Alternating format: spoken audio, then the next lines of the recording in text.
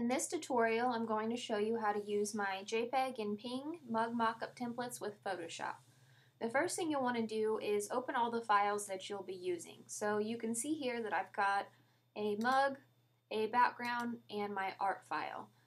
Then you're just going to go over to your background file and select all, copy, and paste that onto the mug file. Then you'll just drag that behind the mug to put it in the background. Now I'm going to go and get my art file and do the same thing. Select all, copy, and then paste that onto the mug image. And I just need to drag that to the top layer now. And then if you set the blending mode to multiply, it will remove the white and make it look very realistic. And then all you have to do is resize your art and position it where you'd like it.